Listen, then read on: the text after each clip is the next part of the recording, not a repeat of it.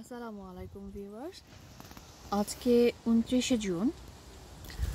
একটা ঠান্ডা বাতাস হচ্ছে লন্ডনে। সো কিছু কিছু গাছ যেমন একটু সেন্সিটিভ, এখানে আছে আপনার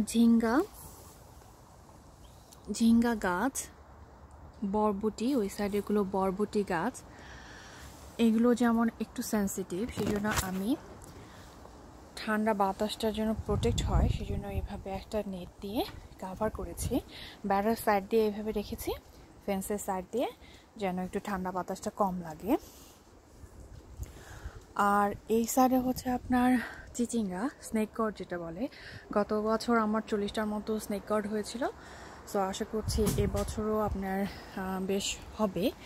এখানে দুটো টবের মধ্যে 3টি করে 6টি গাছ আছে, 6টি চিচিঙ্গা গাছ আছে।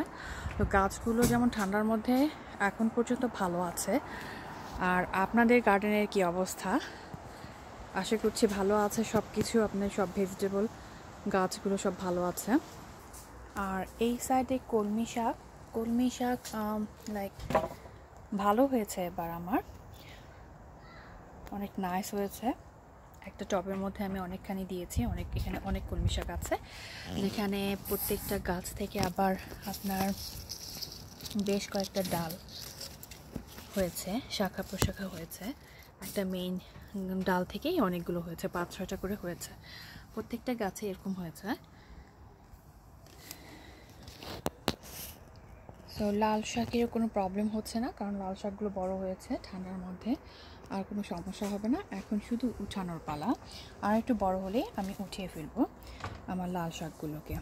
আর এই সাইডে হচ্ছে লাউ এই ঠান্ডার মধ্যে কোনো প্রবলেম হয় না, লাউ সারভাইভ করে, প্রবলেম করে না। সো ভিউয়ার্স, আপনারা যারা একটু সেন্সিটিভ গাছ লাগিয়েছেন, বরবটি তারপরে চিচিঙ্গা, তারা যদি এভাবে কাভার করেন তাহলে আপনার ঠান্ডার মধ্যে গাছের কোনো প্রবলেম হবে না। ওকে ভিউয়ার্স, আল্লাহ হাফেজ।